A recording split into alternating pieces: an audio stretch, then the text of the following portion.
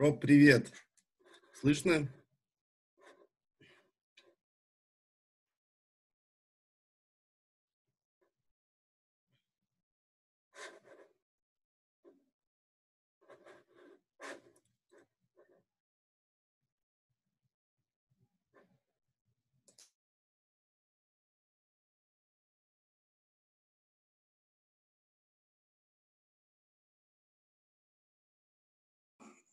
Hello, Vadim. Hello. Hey. Hey. Hello, guys. Hey. Nice. Hey, George. Good to see you. Hello. Me too. Yes. Nice. What's that background you got there? It's how to say on English, Russian подъезд, как сказать? Радная. Не, есть же слово. Как оно? Just a minute, I'll take a translator for чего-то там. That's a great image. Absolutely. Entrance, maybe. If you go inside the building, so it's Russian entrance, doorway. Beautiful. The keeper of the birds lives there. The shaman lives there. Yes. And alcoholics. Well, that's what the shamans have to do these days. Although, with this crisis, I think all the shamans are really happy now. I mean, really calming down. Yeah. Let's rest. I can live with it. Yes.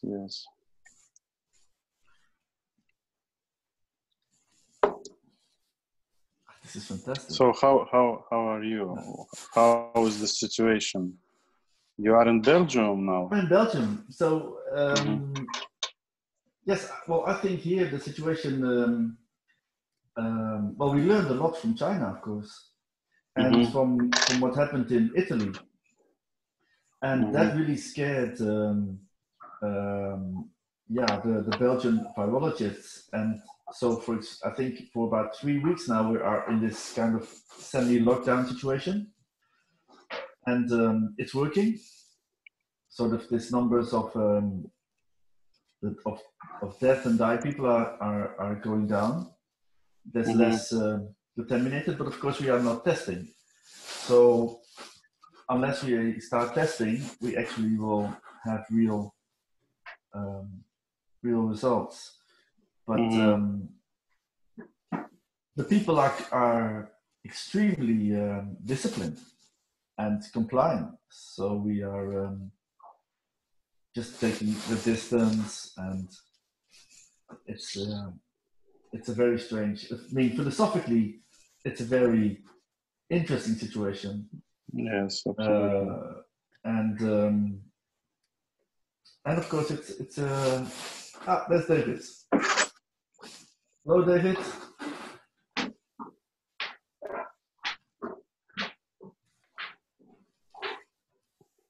So people became more close. И Дэвид сейчас подключается тоже. I mean, in this situation that everybody are separated, people became closer. So yes,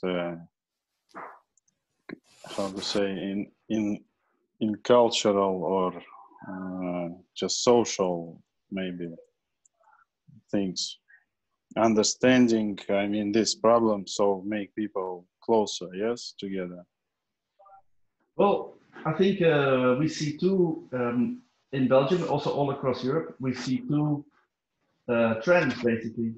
Indeed, on the one hand, massive solidarity between people locally, people doing shopping, putting teddy bears in front of a window so the children can have a goal when they go out and spot the teddy bears. Sometimes there's this spontaneous clapping of people for the healthcare workers and the people in the supermarkets. So that's a very positive thing, and we hope some of these things will last. On the other hand, I think we have like a 15% of all our school children in very, I think, rich countries like Belgium and Holland have no real capacity to do their homework at school. We find now that they were always in libraries and outside doing Wi-Fi and connecting. So this means that up to 10 to 15% of these children cannot be really reached in their homes. We also see a rise in domestic violence all across the world, I could say, but all across Europe as well. And so I think this is really forcing us to also have a look at our society, right? So we see a lot of people that are used to go out, work a lot, to buy a lot of things and have a nice home, put them in their nice homes. And now that they are forced to stay in their homes for only 3 weeks, they get burned out because they have to sort of stay at home. So, I mean, what does this say about the resilience of our minds in a society like that, where people cannot not just abstain from these things for a few weeks, and probably have no real education in their own minds to be happy with themselves in their minds for a few. So I think this says a lot about that we need education in philosophy, in literature, in the arts, in teaching people about being more happy with their minds and not with so much stuff. Now, saying that, of course, we also have huge problems with businesses. For example, friends of mine, they have like a chain of hairdressers, and now they have like 24, and already 14 will not open after 1 or 2 months. So it means that a lot of these small businesses have very, very little savings, very little, and this is Holland and Belgium and France we are talking about. We're not talking about places in the world where, so I say all the structural problems in our neoliberal capitalistic societies, I would say, are being foregrounded to the extreme. And as an observer, I find that very interesting and in a way good. I'm not saying abstaining from all the suffering and misery that's happening, but it forces us to take a good look at our everyday practices. Online practices, digital. This is now, of course, that we have what we have to do. So really, it's a lot of problem. I think right now we can see a lot of problem in economy at first. So we see that our system is not so stable. It has no good stability, no good backgrounds. No, and that's why I'm happy that we have David on the call, David Lee, because I think that what we see is that in a let's say cybernetic society, in a society which is hybrid, where we have analog, digital, and connectivity, and where we have Internet of Things, AI, DLT, in such a world, a system like the Chinese system, which centralizes infrastructure, has actually the best cards to deal with a situation like that, and I think is stable, much more stable than our societies at the moment. That of course comes with, but that's my personal opinion, and of course is that, of course, in the Chinese version of centralizing infrastructure, services, applications, and also, let's say, data management and privacy, all these things, that there, of course, there has to become a trajectory towards decentralization, a more opening up of these layers, so that there is more air in the system. And but in our particular world at this moment in time, we run the risk of basically getting a full breakdown of the system, because our governments are not able to centralize at any of these infrastructural points at all. So we've basically privatized all the systems and all the building blocks in the systems that we actually need now to function. So our governments have no agency at all at this moment. So I would say that we are far more prone to a particular breakdown than a Chinese system at this moment. But maybe David, you would like to talk about how you experienced, because you were at the heart of all of this. Hey, cool.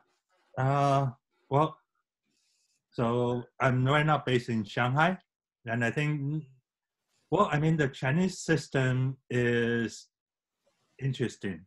So it's not as monolithic or as top-down as you think. So right now, I think a lot of this, but that's a very fluid working relationship between the local and central. And a lot of decision is made by local. Every city decided how they are going to implement their quarantine, what kind of resource they are going to make available, what's the essential service, kind of like the US right now, but a little bit more coherence.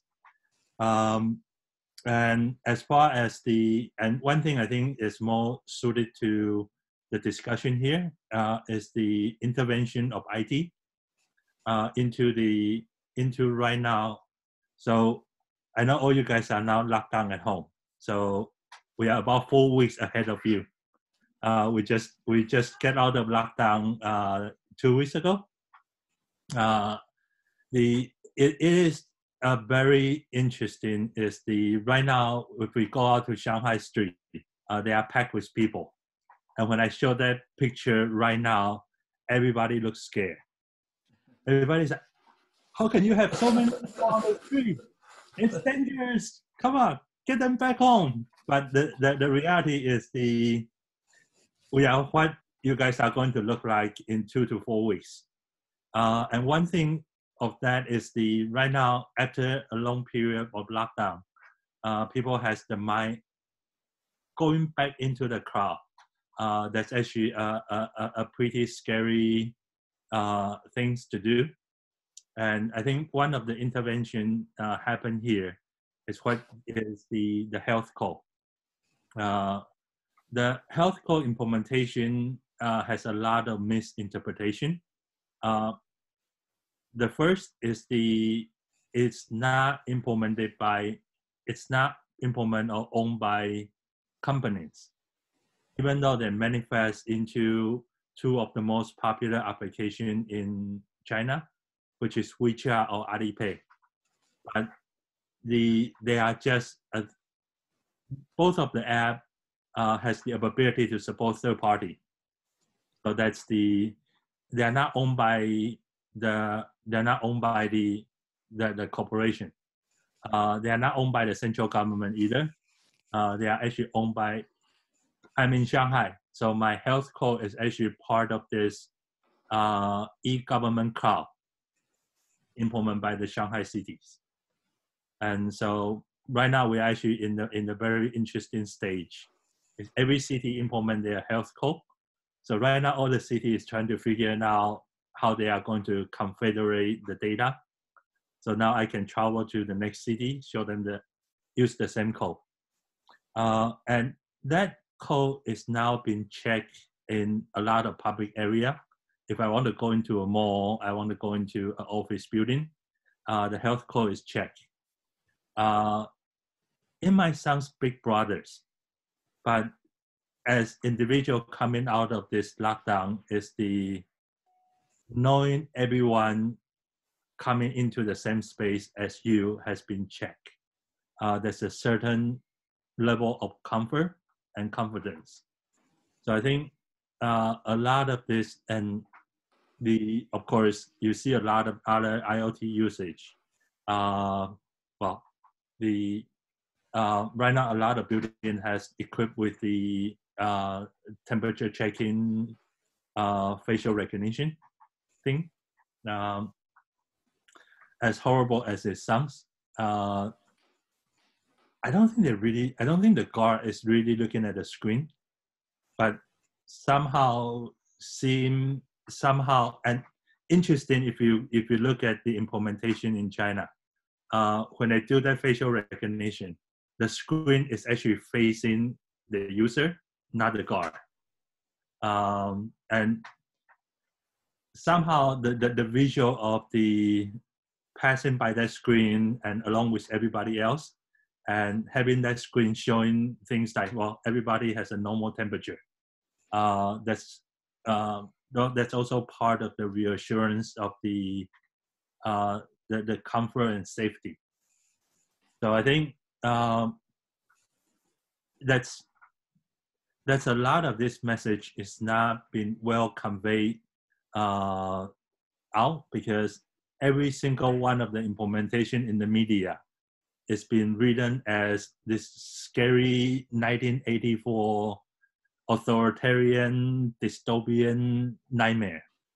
But in reality, a lot of this implementation of technology actually help the post-lockdown trauma and helping people to get back into the public space in a much easier and comfortable way. So yeah, so I think it's worth thinking how this kind of things can be. It's about the healing powers of this technology, and how do they get transparent and implemented in different cultural and different settings. It's probably a good challenge. And on the other side, it's also a very good opportunity for a lot of the group and entrepreneurs. I saw that somebody was raising their hand, I think, at some point. I'm not sure. Anyone wants to reply or to have ideas about what David just said? Or?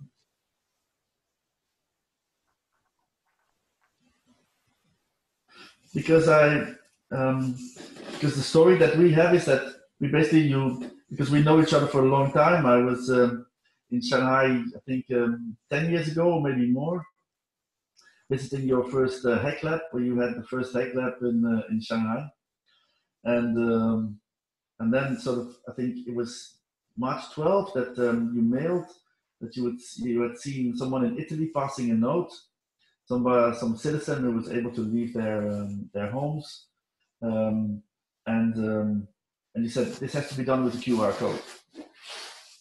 So we immediately set up a team, and we I think I can, let's see if I can sort of also post it in the chat. I think I can find it quickly. We set up a team, and now basically we have a proposal, and we may also have a first client very soon. We will hear this in a few days, which will be a major client. Because we have different different settings, and we have different expectations of societies about technology at the moment. And I'm fully with you that I always have seen and always see Internet of Things and this kind of cybernetics as a supporting infrastructure for people, animals, machines, and the planet. To me, it's logical that we go to some kind of a data-driven governance. And we need this data-driven governance. We cannot continue. As we see now also in how this crisis has been handled in the UK, in like lots of places, in America, we cannot have like people coming from the Middle Ages, I would say, or people that are based on greed and ego and all these characteristics, actually at the head of the system at the moment. We need something else. We need a data-driven governance, a data-driven layer. So what we see now happening is that if you check the Twitter account for ID 2020, which is like the scheme of the United Nations, together with Microsoft, Bill Gates, to roll out ID for everyone. This has become a massive nightmare, not only for Microsoft and Bill Gates, because it's been tied into vaccines and 5G, but it's also has led now to burning masks, the 5G masks in So we're facing a massive, in the West, in Europe, we have a massive distrust of people in these technologies. And if they see their smartphones as devices purely as tracking machines, which it may not be the case, but it's difficult to bring this positive message now. We miss the mark completely, and people will have 2 or 3 phones, and they will simply have a health code ID on one phone and leave the other phones at home or something like that. So that is, so what we have planned, and this is something that we have been doing for quite some time now. Our ideas are that, first of all, it's essential that we go to self-sovereign identity. So if we want to build a backbone for privacy by design, we cannot build it on issuing credentials from governments or from companies. So we have to have self-sovereign identity. That's number one. And this is what we are now implementing. But then, from this self-sovereign identity, we propose that you can spin off as a citizen hundreds of identities, temporary identities, specific for one purpose or specific for 15 minutes or one time or one service. Pseudonymity, this is. It's not full anonymity, but it's from this disposable identity. In the end, there is some kind of smart contract. There could be, for example, a smart contract that I make with the city of Ghent, where I live, and say, okay, I think it's very good what you're doing to build this kind of situation where we have this tracking and tracing of patients and immune patients like in the city. And I grant you the rights to do that for 15 days and under these and these and these conditions. And that's the kind of contract. That contract, I can always prove ownership over that contract, but that contract can basically not be tuned, can be locked down back to me. Of course, under particular circumstances in a legal system, it always is possible that some legal instance sort of forces me to hand over my private keys. So that's the first thing that we are building, a situation where we build self-sovereign identity from a private key.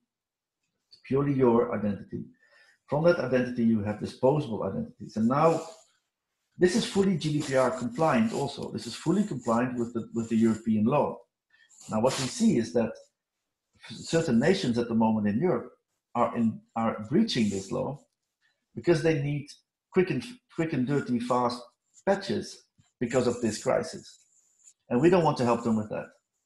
Because also, as David has been telling us, this is going to be 2 years, only this crisis. November, December, there's going to be probably another wave. And so we are making a solution for a post-corona reality, post-COVID now reality, post-first wave. That we're building a mobile SDK, a backbone, fully cryptographically foolproof, on which app developers can then build their apps. So that's the kind of that's the thing that we are doing now, because we think that although I personally think that that China, because the politicians were engineers and are engineers, have had and still have the only realistic and possible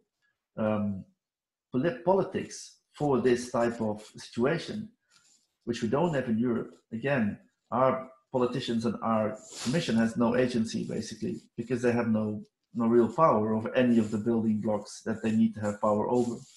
And especially in Europe, of course, we've lost data, we've lost the platforms. If we lose AI, we basically might sort of. So we're also working hard to make sure that we own this architectural backbone that citizens will want to have their applications and services ported to. That's our main chance here.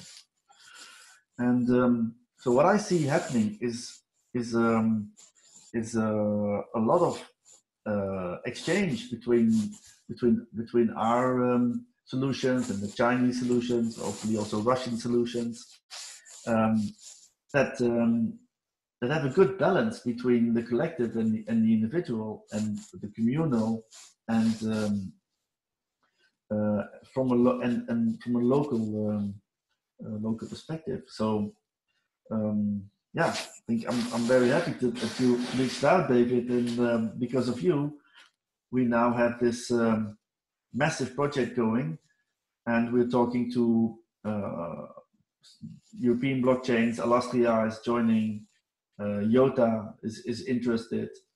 We have a lot of very, very good conversations with people that actually think that they can use our identity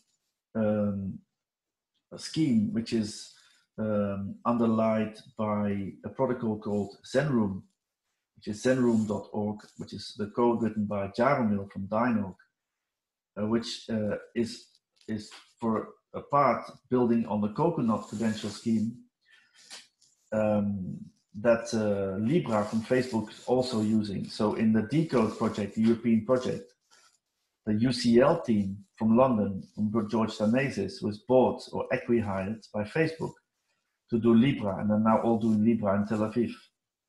And in the Decode project, Jaromil was the other developer from Dynog, and he built his Zenroom on top of the same type of cryptographic model that Libra sort of ported to. So that's I would say a commercial validation of the protocol. And what we're now doing is we have top cryptographers working with Jaromil and top SDK builders to turn this into a mobile SDK, which we need 2 months for, and to build it well and slowly. So in about 2 to 3 months, we'll have that SDK. It will run. You can get it in the Android store, and we'll also have to make a version for the Apple. So basically, all this theoretical work that we thought had a roadmap of years, because we thought it was unacceptable in certain situations to actually think in these terms, also from a political point of view, has become very realistic. Also because in our team, there's not only people from the Dutch police or from the Belgian security services, but we have the entire range of security forces, intelligence, and the hackers basically in one team, because they all have the similar goal to build a good backbone for IoT, AI, DLT that citizens will trust, and because they will only spend money, they will only do business in a trustworthy environment. So it's not this type of thinking of disposable identities that may seem a bit semi-anarchistic or sort of all that. It's just common sense now. It's just good business sense. Not only that, it's purely legally sound. It's fully 100% GDPR compliant. So we are just following the law, which I find amazing. Which is I think something that we really can work on together. So I really hope that we get some Russian teams and Russian coders on our project, that they will look into zenroom.org, that we have Chinese developers looking into Zenroom, and that we can build this kind of together with the authorities and together with the people, with the privacy activists. We can build this backbone that helps us in Europe to gradually become a more centralized infrastructure, and that may help in the Chinese situation to gradually open up certain layers in the cybernetic architecture, because as we all know, there needs to be, if there's too much stasis in the system is becoming unstable. So the system needs flow, and this flow needs also to be built on an infrastructure. If we own the infrastructure, if we own the basic cryptographic trust as deep as we can embed it in the code, and the next step, of course, is going on the chip to embed all of this on the chip. As Zenroom is a virtual machine that basically is its own OS. So what it does is cryptographic interoperability. And so what we see is that if we can embed Zenroom in chips, in routers, in applications and phones, we get a provable computing triangle. So with Dynog, we build our own router, which is called daus.eu, which is we take over the DHCP and basically see everything that's happening in the local area network. We can embed and run Zenroom on a chip. We can put that chip in a phone. And then the next step is that we build an ecology of appliance makers and say, look, if you embed our chips, you have this, you become part of this provable computing triangle. And then the next step is, once we have this provable computing triangle, you can onboard any object or person attribute-based only. So that's the beauty of the system. So when you onboard objects and people, they don't and will not be visible in a kind of full light for the entire system, but only as attributes. Of course, then you may want to disclose much more about yourself because you get more services. All good, and that's then I think the trade-off that we have to give the citizens in this new environment. Again, to me, it's just plain common sense. If people get the idea, like they're getting now in the UK with the burning 5G masts, that this is something that is against them, it's not a viable environment, we basically break our own system.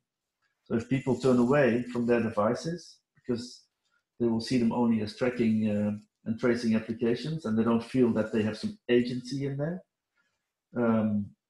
this will backfire tremendously on what we aim to do, which is we want to build a fully hybrid, connected society. And so, yeah, I think it would be fantastic if we could work together, because also for me, this is really really important. It's a global infrastructure that we need to build. And I think, of course, I'm very happy also that in Europe now there is no longer also this monolithic view on China as that you were describing, David, from this kind of author. People are actually seeing sort of all the good things that come with these forms of services and applications, and so that we must use this moment to talk about the positive ways of data-driven governance and not have the negative takeover. Sorry for my long. Sorry, I'm just talking. So.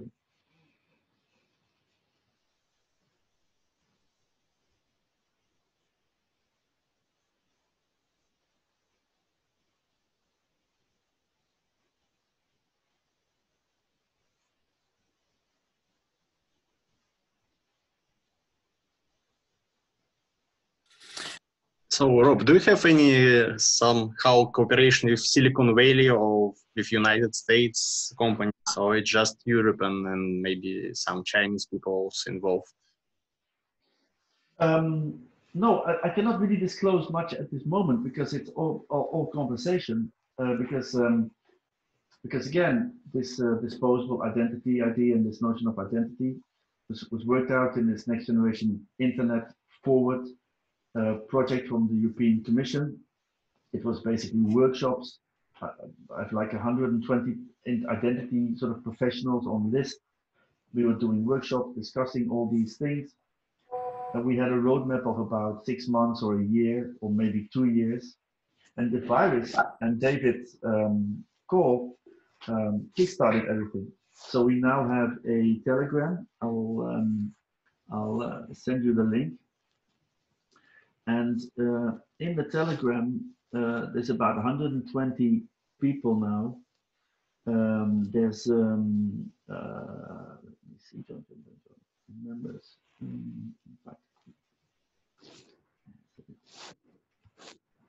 So there's about 120 people now in different groups, and with this group, we actually then build the first proposal that we hope to get information on soon. We're building a second one. We're building a third. So just join the group, and if you want, and go to the groups and see what's happening there.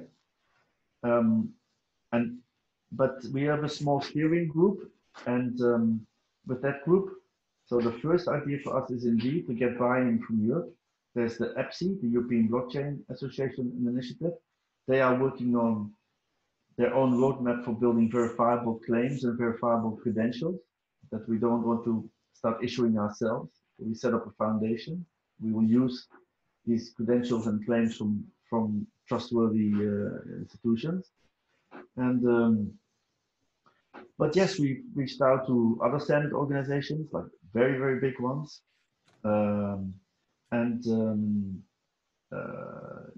There's a strong interest because there's been a lot of talk about self-sovereign identity for the past 10 years.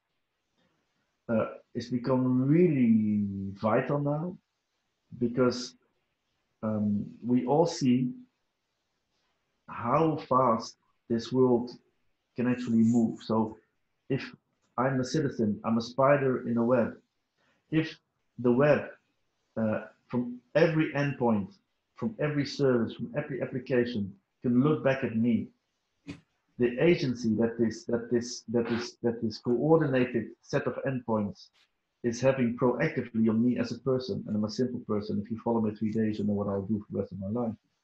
If you follow me in the supermarket for 2 days, you know what I'll eat for 5 days, so for the rest of my life. So this is unfair. It's unfair to citizens that there's so much proactive capability on any of the actors that was not given any of this authority to do this because they moved from an analog world into a digital one without any discussion. This unfairness will kill this system. I'm pretty sure of it. It's throughout history, we've always seen systems that are imbalanced towards, let's say, the majority of the population, and there's still billions of people, and there's just a few institutions and things. It's not going to last. So if the people who are the input of the system do not feel that they have agency in the system, they will move away from that system. Now we see what that system is. It's a global interconnected system. A small cog in a machine and everything is going down. That's quite unacceptable. We're now all at home because of some virus going from somewhere. This is unacceptable. I mean, so this should not happen. So we need to find ways to remedy it. Now we know that it cannot be remedied by the tools that we have now. Representative democracy is dead. It has no say. Our politicians have no clue. They are not up to this task.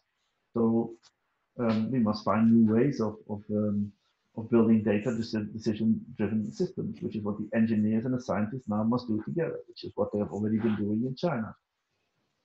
So the most important thing there is that there's a buy-in for the system. And there will only be a buy-in if I am assured that in this the backbone that runs in this thing is mine. That I issue the credentials for this for my self-sovereign identity in the phone, and from this self-sovereign identity, I can decide to make relations that I can also decide to disclose. That is, I would say, really, this is, and so happily, like I said, police in Holland, security services in Belgium, the GDPR, they are working with us because they understand that this is not giving up power in any way. They're not giving up any power because they're not giving up any oversight at all. But they're using the last remnants of power in the old system to try to explain to people that are totally distrustworthy of any form of politics. We have a very populist understream in our societies. People are fed up with all these people who cannot even get masks to the people who need masks, who cannot even get ventilators to the people who need ventilators, who will now fly big F-16s across Belgium and Holland, and then we should be happy with that because they can patrol the borders. I mean, these machines cost more than like one wing of such a machine is costing more than all the masks that they should have been able to build. Now all of us can see this nonsense, and we're fed up. We're fed up with that. So it's a very classical, serious situation where if people become too fed up, we get bad anarchy and they simply go to the streets and start smashing things. Now that's not what we want. So we want people to actually believe in this supporting infrastructure. And so it's interesting that it's especially the security forces and police and intelligence that is working with solutions like ours that may seem activist or that may seem like pro-individual and against institution. They understand it's not like that. They understand this is the only way that will save their institutions. If people do not feel comfortable and sure in and some having agency in using their phones, again, if they will only see them as tracking devices, they will put them away. So where is our beautiful Internet of Things world then? Then we've really polluted our own well, and so that's now what it's a huge fight because a lot of the Western governments have started just contacting app agencies. We also had a meeting with one of these app agencies because one of our potential clients was asking for us to do that and ask these app agencies that were going to build one of these solutions for the government. But it was clear that there was no brains there. There was no reflexivity. They just got a call, build it, and they know that at some point all their data will be de-anonymized. They know it can be hacked. They know it's not a secure solution, but they will go ahead because they want to win the bid. So it's really unbelievable to me, even in such a situation, these agencies have they've got no brain, they've got no reflexive capacities to understand not that you better say no to such a bid. If the government comes to you now with, you want to make this quickly, you say no, I don't want to make it quickly. I'll make it for the next wave because there's the next wave coming in November and December. Give us 6 months. We'll do something that actually makes everybody happy. Governments, citizens, and companies. And so that's what we're doing. And we're seeing a lot of these agencies just quickly building these solutions that will have as an effect only that people will see that these are hacked, that these are sort of, and they will only foster more negativity around the devices and the infrastructure. So yes, I think we are in a very serious moment, especially in Europe. And I don't know all details about your projects, but you know, it was maybe last year it was quite how to say popular, but nowadays I didn't heard a lot about that. If you have some kind of the peer-to-peer financial, how to say, tools, some like based on blockchain or something like that, because I remember what in Estonia they introduced some kind of the special identities for migrants and so on, and they can use this special identity to apply for peer-to-peer financing support. And if some kind of these tools exists or you heard about that, if you feel what it could have a great potential for future development, because the most important point, not only the privacy, but more practical things like recovery plans and baking normal life and so on. Fully agree with you, and I think David has a lot of ideas there because he's always urging us to think about this post-corona, these post-corona applications and ideas. So David, do you know if there's any cooperation with Russian developers or architects at this moment in China? Well, I think whatever is going on here is really being watched. The practice, and I mean, so one thing about one thing we really gets to learn a lot is how the epidemiology work. during this kind of times. So that's they're always switching between what's called the containment and mitigation. So right now, you guys, the lockdown is a mitigation because we have no idea who has it, who doesn't have it. So we lock down for 2 weeks. Whoever got sick probably has it. And then after this, it goes back to containment. And the core of containment is really what's called the surveillance network. It's about people's movement, it's about who has been where, and so every government has has the basic same data set they can use. Singapore probably presented a much more open example to look at.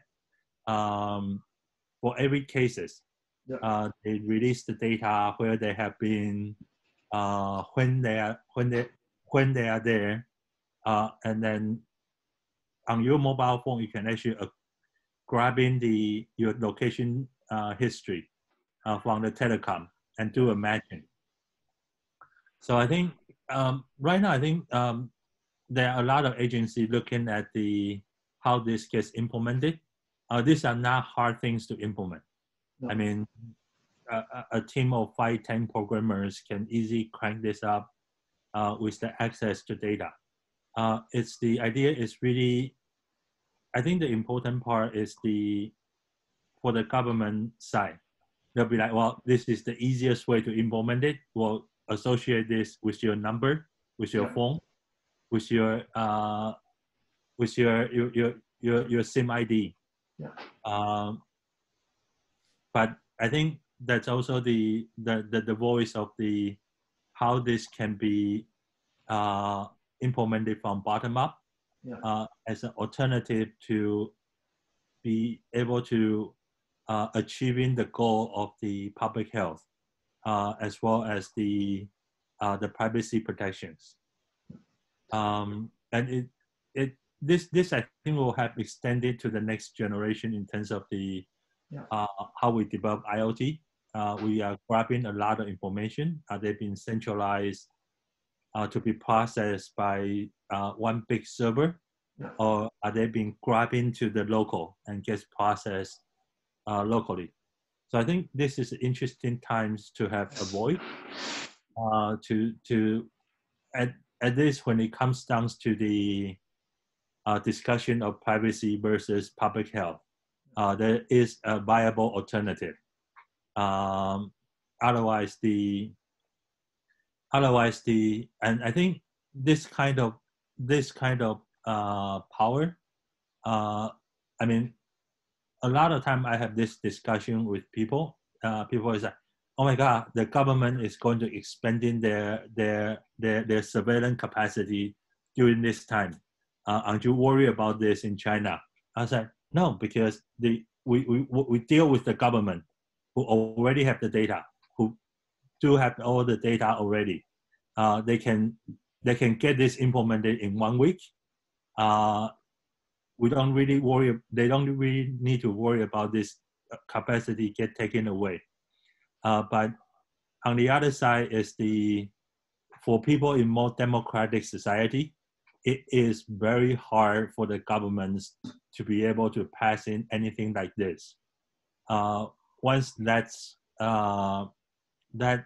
power is given, it's very hard to get back. So I think that's also a that's also so I mean, for us, the lifestyle doesn't change much. I mean, living in China, one thing we assume is the government has all the data. So whatever they can do with the data, good for them. But you don't make the same assumption living in other countries. No, but I think it's actually the same anyway. It's sort of in a way. But I think you're totally right. And I think one thing that you said was very important, that it's these phases, right? So it's not so this kind of making sure that you check people that's only very interested in a certain phase, not in the mitigation phase, but in the opening up phase. And I think that's very important because that's also something to talk to citizens or sell to citizens and say, look, this is a temporary measure. Within this 2 or 3 months, we need this information, and we can ensure that after 2 or 3 months, we will delete it or not use it. So I think just breaking it down into these phases, I think is very important.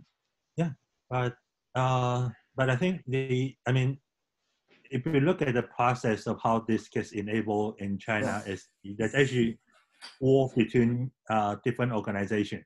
Yeah. So the telecom, they don't. If you look at China, because we're dealing with a lot of the large country-owned organizations, so the Shanghai government actually don't typically have our mobile phone information, because if you look at the organization in China, the China Mobile is a national government-owned state-owned enterprise, and Shanghai government is a local government. So the government of Shanghai or China Telecom actually outranked the mayor of Shanghai. So that was actually, we actually have a new guideline published by the State Council to temporarily enable Shanghai government to access our data information. For China, it's one thing about having a one-party system is the guideline was issued in 1 day, but it also means they can take it back in 1 day. So I think that's that part of the. But I think coming back is to really rethinking about this is not just one time. If we look at the past 20 years, we have 6 global pandemic. H1N1, which is 2009, MERS, swine, MERS. I don't have the exact. So this is the last one. So this kind of threat is actually with us all the time. So for people interested in learning more about this, that's a very interesting event. There's a very interesting conference called Event 201.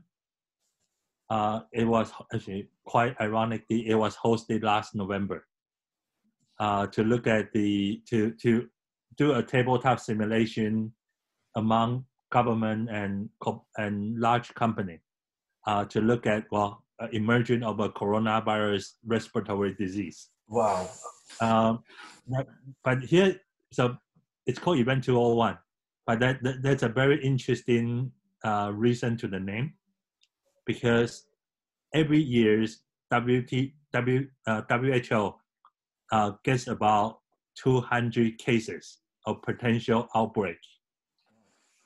And so we really have these things in the background. So this is a new infrastructure would have to be put in. It's not just, I don't think it's just temporary. I mean, for COVID-19, this is for the next 24 months. But after the 24 months, well, I mean, by the circle we have right now, we are going to have another one in the decade. So coming back to look at this is this is a beginning of the conversation, because it is very interesting. If you think about all the measurement used by this pandemic control, it's exactly the same as 1913 Spanish flu. It's people quarantined at home. Yeah. It's a field hospital. It's exactly the same playbook. We are doing this pandemic like the information revolution never happened. Yeah. So to really rethinking about this is hitting global. Yeah. And the next one could be from China, could be from Africa, could be from US, could be from anywhere. Is that infrastructure how we are going to build up that infrastructure is going to be a very important discussions, not just for this one, but for the next decades. That's really very. Sorry, I'm jumping in. If somebody wants to kick me out, then kick me out. But I was also reading this book by Tigun. It's called "This Is Not a Program." I really urge everyone to get it. It's MIT Press, semiotext, and they talk about a quote from Foucault, and Foucault is writing about the plague in 600 years ago, because I was thinking about it as you were saying, we are doing this pandemic like the Spanish flu sort of never happened. And Foucault talks about what this meant in relationship with the lepers and the plague. So the lepers were banned. Banishment was what society did with the lepers. With the plague, it was control. So first the houses were turned into streets, into districts and things. And then every citizen was asked his name, was put in a large register. And then every citizen was assigned a window. So that's what the windows are basically for. Imagine, every citizen was assigned a window in which he or she had to appear every morning when the inspectors were coming and making their rounds. And if you didn't appear at the window, you're probably in bed, and if you were in bed, you were probably ill, and so you were probably in trouble. And of course, this is now what we still have. We have the window, which is the smartphone. We have that window, so we are also checking in that window. And so that's indeed, I think, this is the goal for us, for all of us, to build an infrastructure together with companies, governments, and citizens, where we're all happy and all trusting this kind of environment in which we then we use for the next rounds. And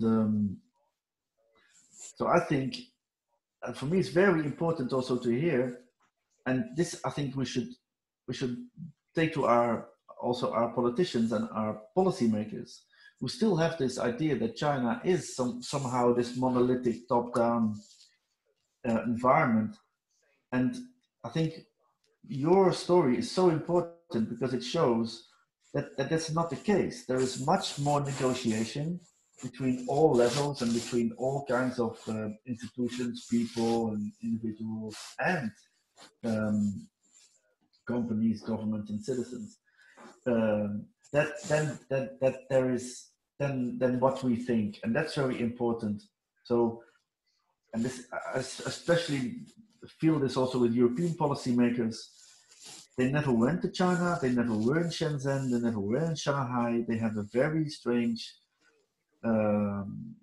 this top-down monolithic view, as if, and it's very important that I think we really learn well from the things that are happening there now, especially also with the temporary aspects, so that indeed it's not that you say, look, okay, so now the government will track you forever, or blah blah blah. No, these are temporary measures that are basically helping you and supporting you towards this situation.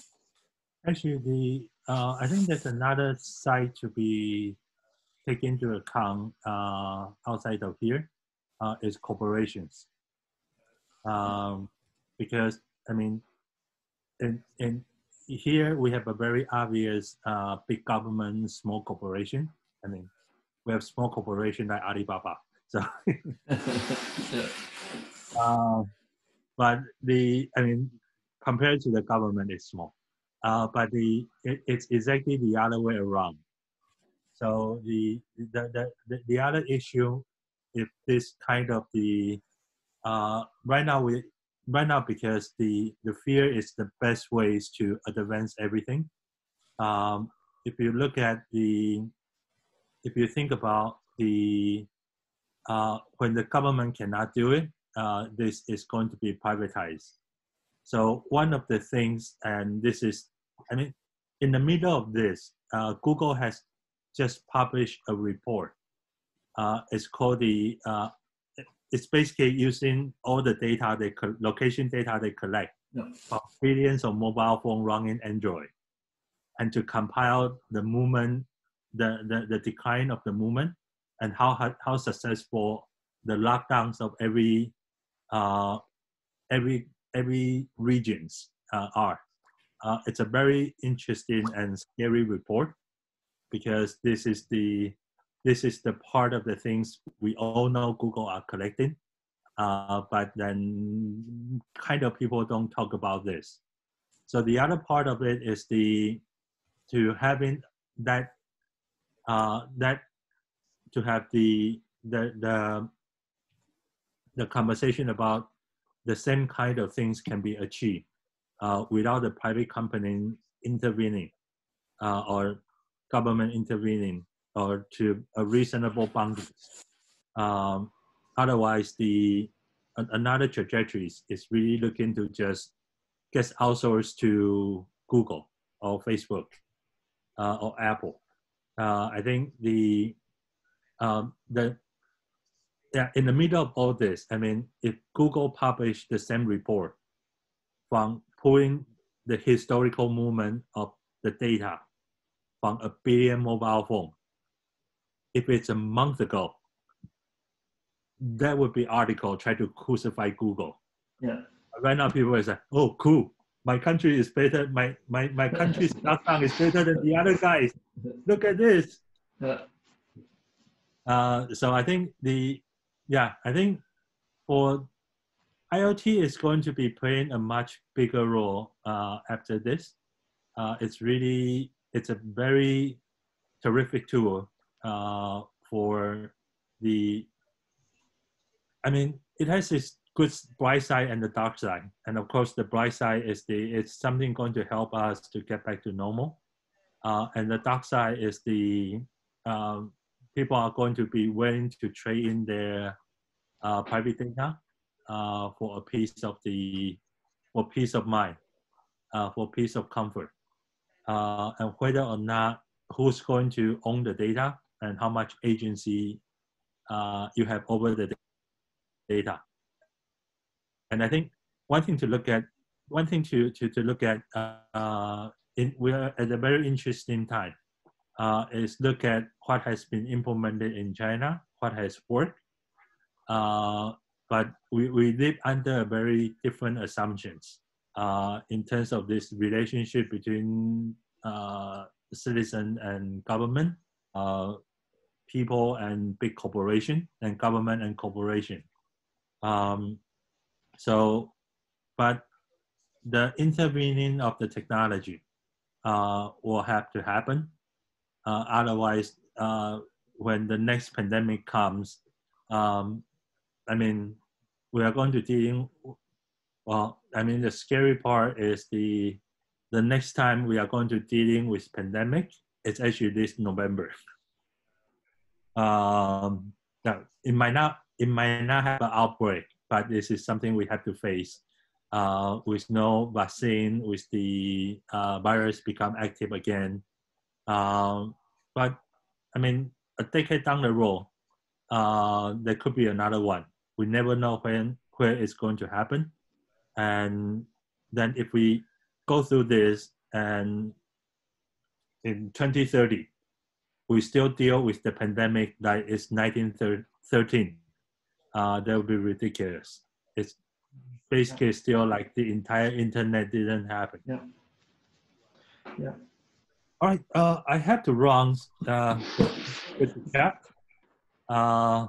But I mean, let's keep on the conversations. Yes. And I think that's going to be a lot of the interesting application and opportunity of IoT could come out of this. Yeah. Thank you very much. Yeah. We'll be in touch with you. Yeah. Yes. I hope that we can build some bridges between the World Public Forum with Andrey in Moscow and the Open Innovation Lab in Shenzhen. And because there's Andrey and the whole team, I see Vadim, I see Nikita, they're like sort of the whole team is very keen also to get collaboration going. So that would be fantastic. Thanks a lot, David. Thank you. Bye-bye. Bye-bye.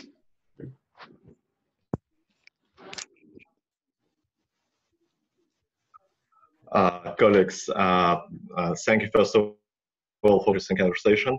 Andrew, my friend, thank you for the invitation. I would like to say a few words about David's speech. I'm not fully agree with him that there is a different approach to collecting and exchanging data between private sector and government in China or in European countries or, for example, in Russia. It might be only difference is how it looks like, but in the basis, data is collected. All the companies are gathering data and transfer them to the political and government institutions and so on and so on. So I assume that every data about me is constantly collected, and it doesn't matter how it calls in Russian SME or in Chinese SME or in European SME.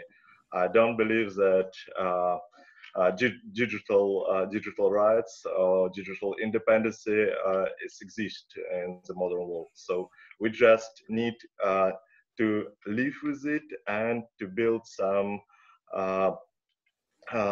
above government structures, just only to try to make a view that we can control it, because we can never control it, because data now is everywhere. But what this situation with COVID-19 is really presented. The situation is presented that the world is not interconnected, that the world really is disconnected, as my point of view. And building infrastructure, as David said, and Robert van Kranenburg said, it's really critical. And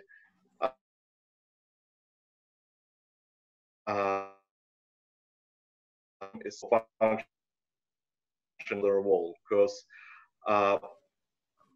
politicians are trying to get more and more scores on this situation, not to solve the problem. And we should really transfer solution to engineers. And association like IoT and association like Dialogue of Civilization and so on really must help to build such institution for engineers, because politicians show that they are fully they are not ready to the situation. They are not ready to collect data. They are not ready to share the data. They are not crisis. It's also not sometimes not really their fault also, because they were not educated. I say it's not a negative thing when you're saying that. Educated. Yeah. It's just a different rule. So engineers, they build the systems, right? So yeah, I fully agree with you. I fully agree with you. And I think also that especially also Andrey and the Internet of Things Russia and the World Public Forum, Dialogue Civilizations, of course also with the chairman to push this idea that is the idea coming now. Yes. Sorry to interrupt. Yeah. Yeah, so engineering approach is really key to success. And let me shortly introduce myself. I'm from Moscow government. I'm CEO of Smart City Lab. It's innovation laboratory to test and then to implement implement infrastructure decision in every day of Moscowite and every day of citizens. So we don't build like a high-end solution and so on. So we just implement already existed technology into the life to make some social impact, to make some economic impact in everyday of Muscovites. So I have a lot of connections in Moscow authorities and Russia authorities, which is a close connect to IT departments, to venture companies like Skolkovo and so on. So if you need me or Andrey Filippov to be like a bridge between you or some political institutions, some companies, and so on, please contact me. I will deliver all my contacts, maybe in chat, maybe afterwards in our group and WhatsApp. So I'm in touch, and please contact me anytime. Thank you very much. I think that's very kind, and yes, I'll definitely do that, and I will also do that with Andrey and Andrey. Yes, and then I will also make the link back to David with you in Moscow and him in Shanghai and Shenzhen. Yes, I think this is of course it's a sad opportunity because people are dying and people are at home and people are losing businesses and so. But apart from that, like the Chinese proverb is saying, a catastrophe is always an opportunity. So this is and this is also true. So I think it's also an opportunity to get more international cooperation going between places in Europe, in Russia, and China, and also depoliticize the language of the systems, but look at what is really happening and look at the level of services and look at how people are being serviced apart from how politics is operating. I think that's really, and of course we work with the politicians again. I mean, we cannot blame them for this situation. They were taken by surprise like everyone else because of the speed of the internet and IoT. But yeah, I think it does show that the Chinese situation where like the last government had 9 engineers and scientists out of 12 politicians, it does show that we need more engineers and scientists in decision-making structures. And then, of course, together with philosophers, because we need the philosophers and psychologists. But yes, I would love to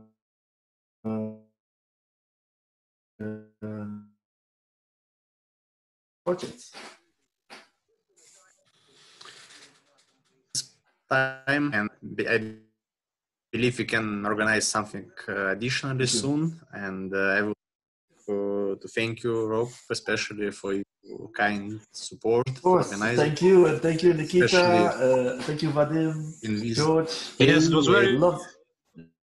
Just one small word from my side. I would like to mention, except for the engineers, it's very important to have engineering of this road, because we've got to have all the smartphones and ID chips working. The meaning of philosophers and those who are working with ideas and people directly, engineers, they are working with stuff. They are working with, but nowadays it's very between people. So the philosophers, all those working together on the conferences offline, well, they should be involved in doing the same to be more connected. One is isolated in their well, apartments or, well, in some rooms. Well, the Internet of Things and the Internet to feel everybody closer. Like I'm sitting in my apartment in one district of Moscow, Andrey is sitting in his apartment in different district. Well, there was a guy from China, but we experienced it likewise, like it's the same apartment in one city. No, thank you very much, Nikita, and that's also loved so much about part of the World Public Forum and being in Moscow with the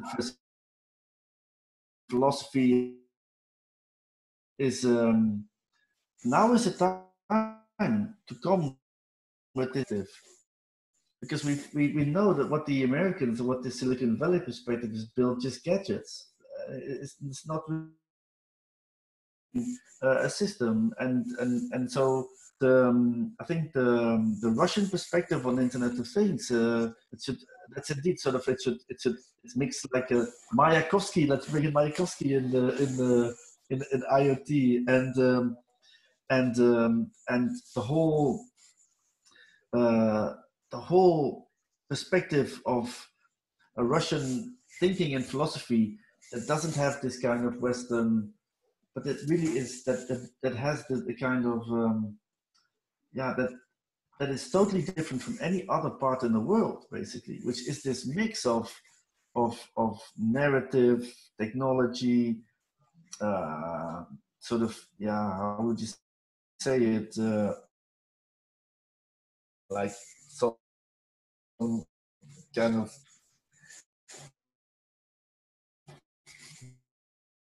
decency and dignity, and of course, so that's I think this is a good moment also for the World Public Forum, and it's in that sense, and sort of from the Russian side, I would say.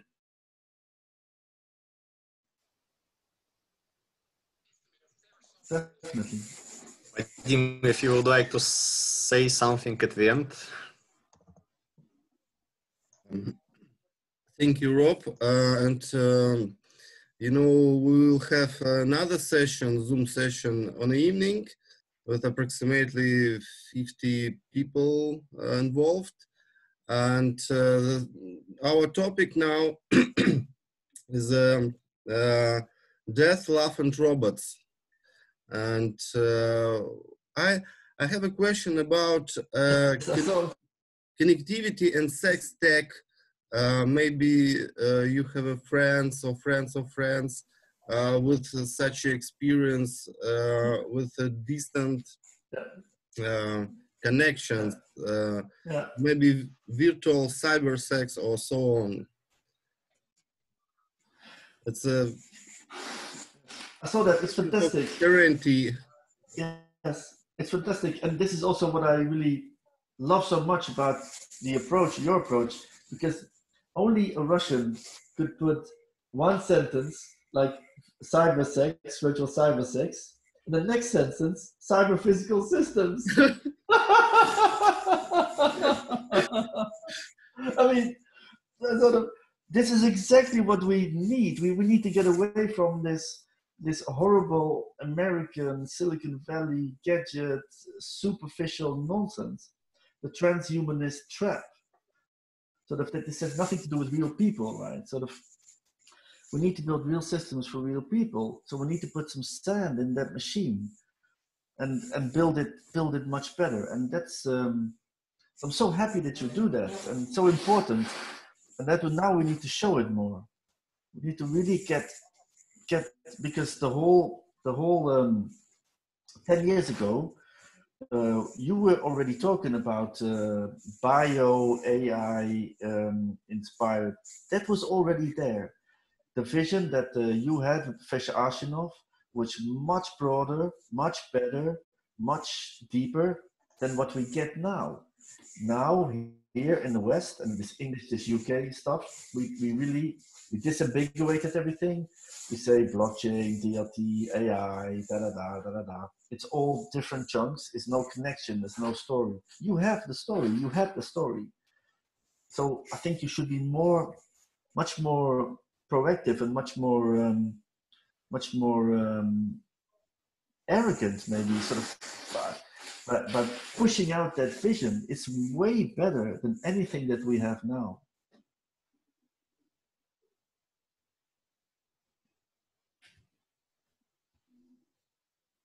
Mike. I think you are muted, Vadim. Vadim, you have to put on your mic. Andrey, your last word. You are organizer of this session.